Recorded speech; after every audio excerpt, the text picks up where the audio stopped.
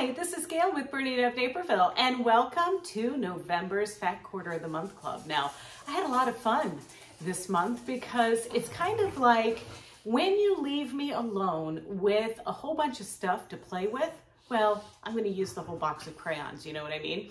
So first, we are using these amazing Stripology ruler just to cut some simple strips. Then we're going to use the 60-degree angle equilateral triangle ruler from them, and I think you'll see how easy that is to use.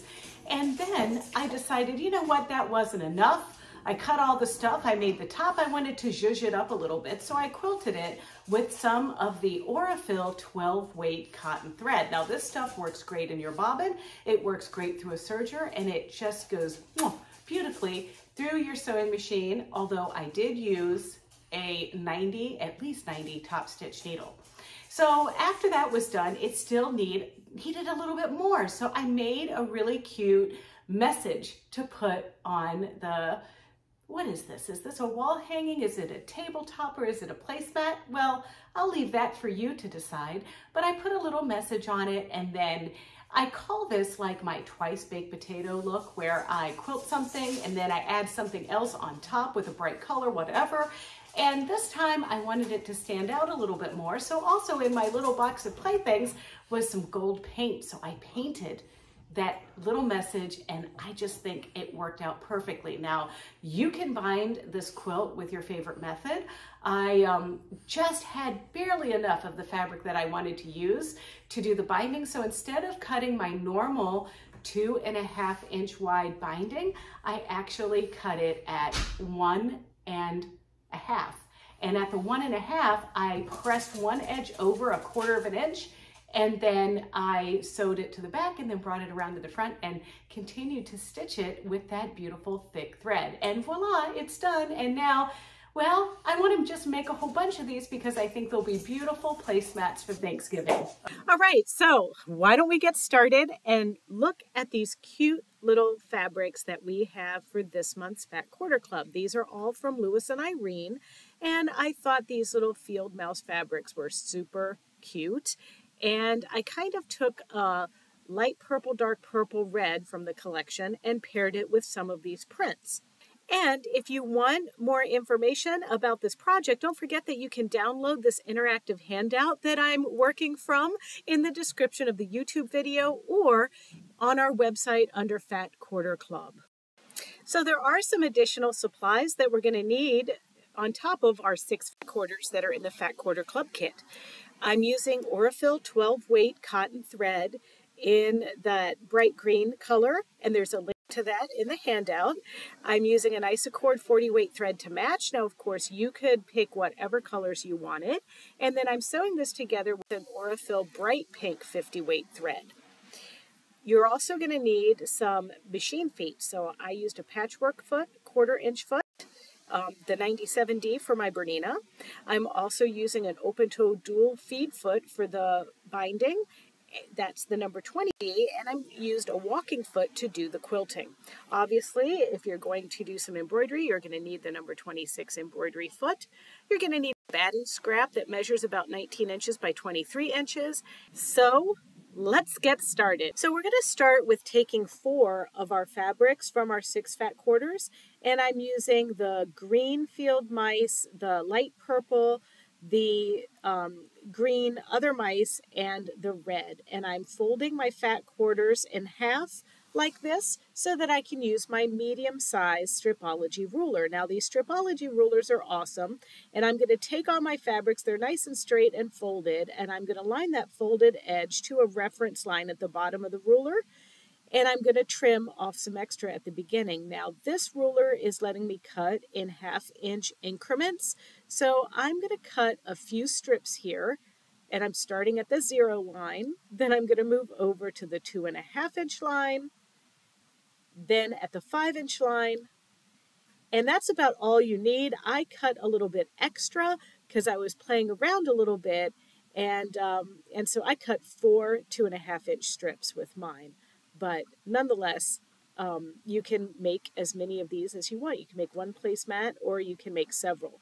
If you decide that you're going to make several, you will need to purchase some additional backing fat quarters, and don't forget to save some of your extras if you want to make more than just what you saw me cut here in the video.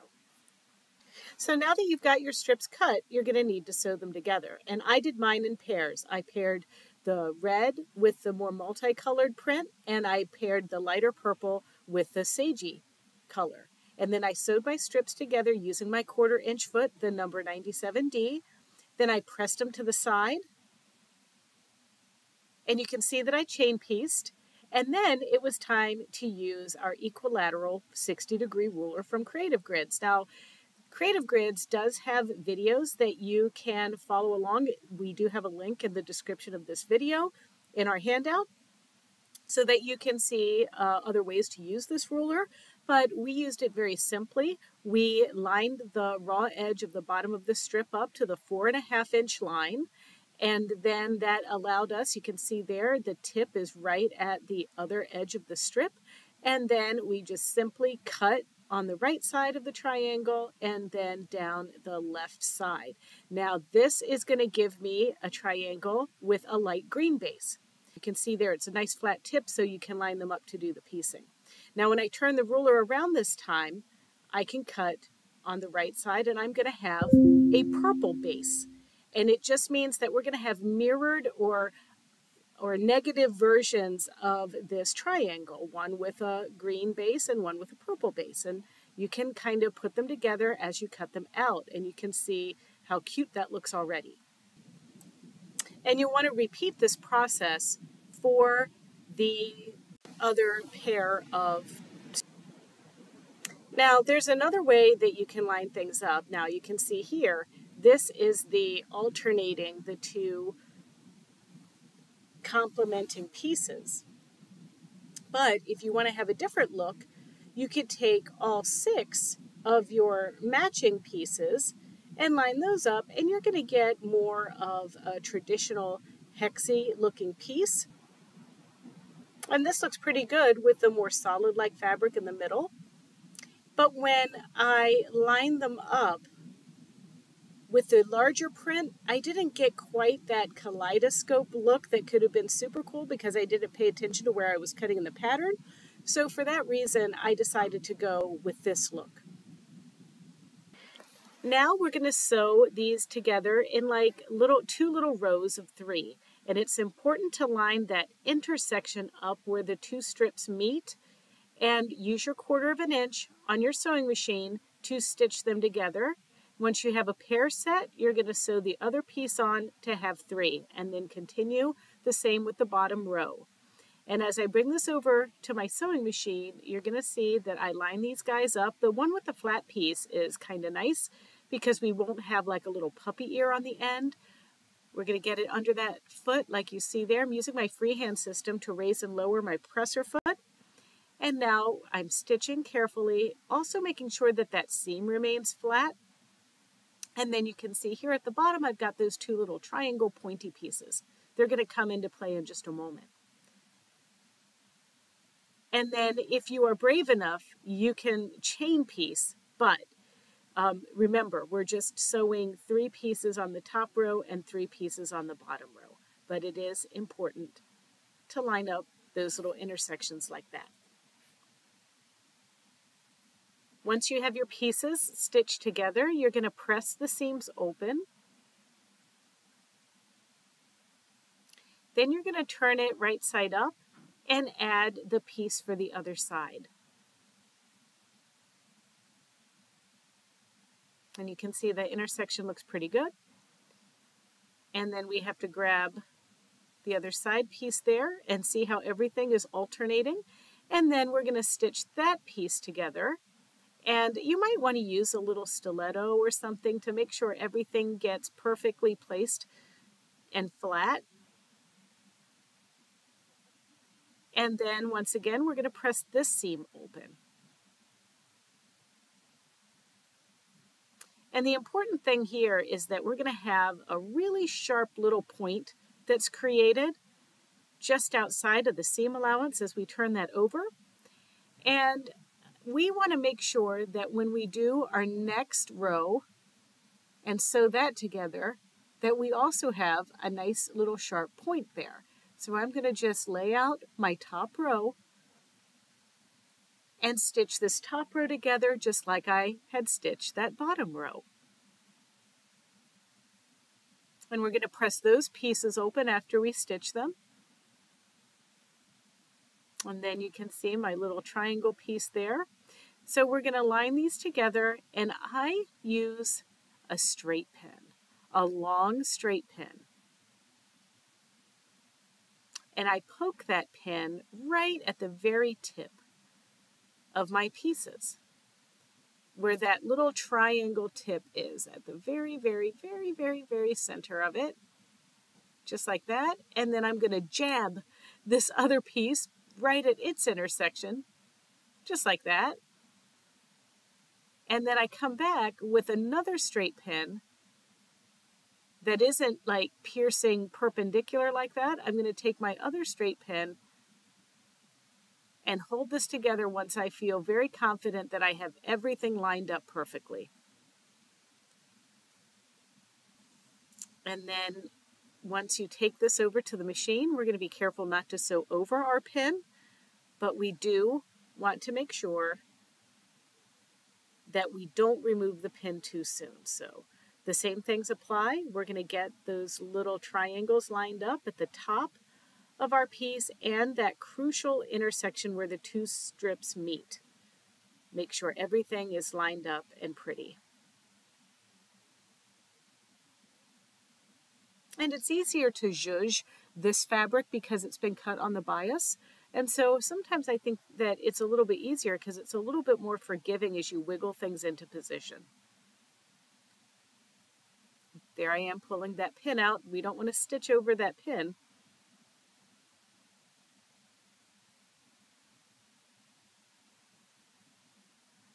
And then lining up my little intersection there.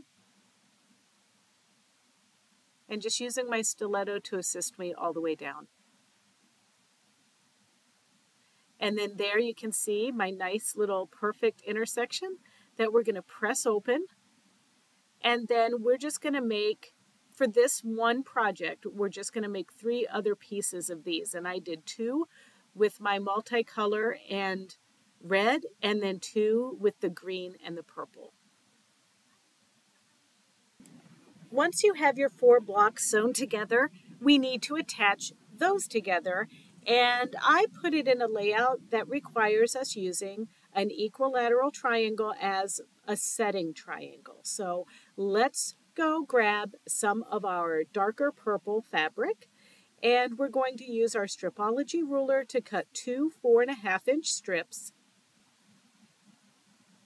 And we're going to use one of the strips to cut our 4 equilateral triangles from our 60-degree equilateral ruler. And these are going to be cut similar to our strips that were joined together, except we don't have a seam in the middle.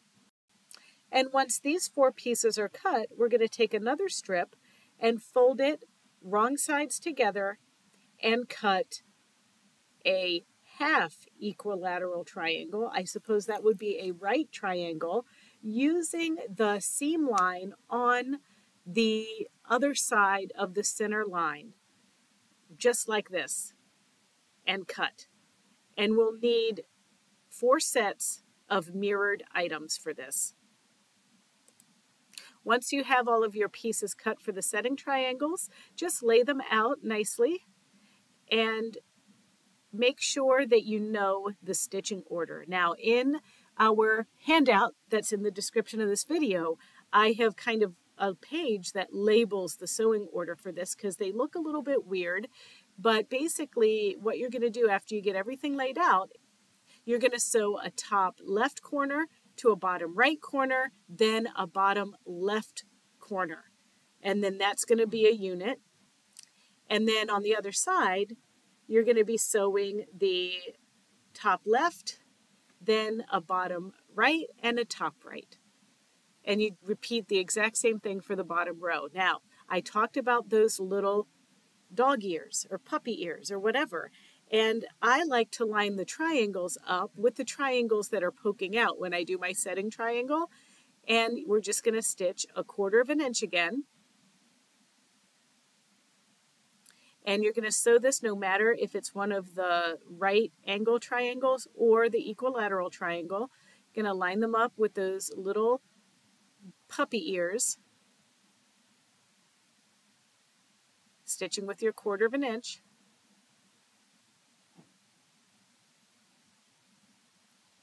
And then I don't press these seams open, I press them to the darker purple. And now in this configuration, I still need to add my bottom left corner piece there. And then we press that over once we stitch it. And then we put this unit aside and add a red unit where we're going to stitch the top left corner and the bottom right corner with our 1/4 inch seam, press, and then add the top right corner. Now, once everything is done in this row, we're going to use that straight pin trick again to attach that seam and make it look perfect. And see how like it's lined up, not totally straight? Well, that's because we have a 60-degree angle there. So we have kind of this wonky little angle, but the most important thing at first is to take that pin through that intersection so that they line up perfectly. And then once everything gets wiggled into position, you take that second straight pin and hold it together. And then distribute it. If you need to pin, go ahead and pin. And then, of course, you'll take this over to your seat. There. Those little tips, they need to line up nicely. And that's how you know that your equilateral triangle is centered into position, just so. And now we do a 1/4 inch, using my stiletto as a little helper. And then we're going to pull the pin before we stitch through it.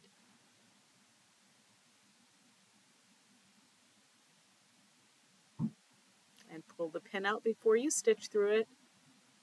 And now that gives you a row, and you're going to repeat that same thing for a second row, and then you're going to join these 2 rows together.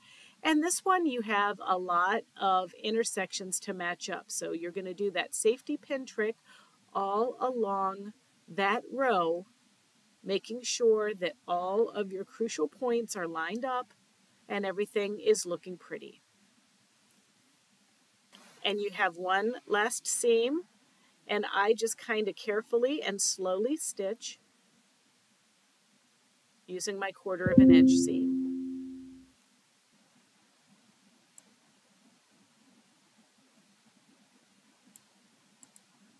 You're going to take your time now to press that seam open, get everything nice and flat. And congratulations, we've completed our piecing, and I really like the way it came out, and now it's just time to quilt it. And, you know, there's about a gajillion ways that you could quilt this, but we're going to take that fat 1/4, make sure it fits within that, and oh my gosh, that cute little mouse with its little fuchsia bow tie or toy or whatever, I can't stand it. Okay, so now I'm just going to sandwich my 3 pieces together using some 505 spray. And I always spray the batting rather than the fabric. And now just smooth everything out. And now I've decided that I'm going to use my 12-weight Aurifil green thread and then a matching isocord in the bobbin. So the Aurifil on top and then the isocord in the bobbin, and then this is the 20D foot. You could certainly use this foot if you wanted for this exercise, but I actually really wanted to try the walking foot instead, and I have also attached the guide onto the walking foot. And if you want an in-detailed walking foot video, I've put a link to it in our handout because I made one showing how to use everything with a walking foot. Now, here's a little word to the wise here. If you're using a Bernina 880 with that automatic needle threader or your Bernina 790 Pro, you're going to have to manually thread your needle because those automatic needle threaders don't work with the walking foot. So just remember that. And then this was probably the hardest part of the project, was me trying to thread the needle.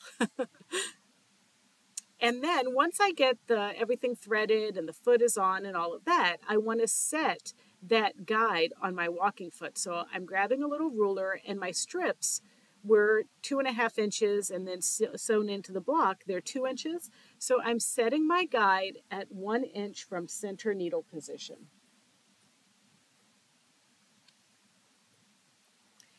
And then once I get that together, I can just line that right guide up with the seam of my hexie. And I am going to be stitching all over the place on this quilt. And I've included a little quilting diagram in the handout just so you can see exactly everywhere that I quilted this piece. But what I'm trying to do is go right down the center of each of the strips. And there you can see. So it kind of creates this little hexie and setting triangle and whatever look. And it was easy and it was fun. I've got the camera sped up, but I did not go super fast using my walking foot. But this didn't take very long either. Once it was done, I still thought it needed just a little bit more. So you know what I did? I created in the Bernina embroidery software a saying that says thankful. And I decided that I was going to give that to you as well if you wanted to add this onto your piece. So I've digitized it for you. You can download it inside this handout. And I used a bright fuchsia color because I kind of call this my twice baked potato look. It's where I quilt something and then I come back with a bright thread and I add another layer of quilting. But this time I'm going to quilt using the jumbo hoop, and I don't have any stabilizer or anything. I'm just using the quilt itself. It's enough of a stabilizer. And so I'm doing my best to sort of kind of get this centered in the hoop. And then once I get that all connected, I'll bring it over to the machine where I have my design picked, and I'm just going to easily embroider this. And once again, I do have the same thread in the top and bottom. And always make sure that you don't over crank your jumbo or your maxi hoops. You can crank it like a couple times, but not a whole lot. So over on my machine, when I pick my design, I can use my pinpoint placement to make sure I get this design accurately in the hoop. And I'm just using the seam lines of my blocks. I've got a center seam vertically and horizontally. And so I set that first seam, and then I go back to set the bottom piece, and then I can just embroider my little heart out. This really didn't take very long. And, you know, I love it. I think it's cute, but I want it to make more of a statement. So guess what? After this finishes, we're going to add an extra touch. And I left it in the hoop to do this. I don't know why, no particular reason, but I grabbed some of my gold paint. This is whatever Michael's has. I have it in the handout, the exact thing that I used, but I used a small little artist brush and I just came in and carefully painted only the fabric, trying not to paint my pink thread, but it was pretty easy. The paint spreads very easily, so I didn't have any problem staying in the lines. But it was fun. It was kind of therapeutic, and I honestly think this took me less time than it would have to use metallic gold thread and fill in such a large word. I was thankful for my gold paint. You know, here's the deal. I just trimmed this up using my 6 by 24 inch ruler, and there are so many videos that we've done on binding. You can bind this however you want, but I just decided that I was going to bind this kind of the way I always do, but I had a little bit of a change to how I cut the binding, and that's because I did not have very much of this light purple left. I cut too many strips. You will not have this problem, but I had this problem because I plan on making like a placemat set, and so I didn't have quite enough fabric. So instead of cutting a normal 2.5 inch or so of binding, I cut 1.5 inch pieces, and I cut 4 1.5 inch pieces of what I had left, and that worked nicely. I sewed them together using that mitered edge. And then I used my hot hammer to press 1/4 inch over rather than that normal way that you would do like a French hem where you press it in half or whatever. And it worked out. It was fine. And so I stitched my binding to the back of the quilt, then top stitched using my number 20 D foot and my bright green Aurifil 12 weight thread in the top and the isocord in the bobbin. So I hope you enjoyed this tutorial, and I hope that you have fun making this and you have permission to play with your big box of crayons. All right, well, don't forget to check us out at our BERNINA of Naperville YouTube channel. It's easy. It's youtube.com/BERNINA of Naperville, and there you can like, comment, and subscribe. Happy Thanksgiving!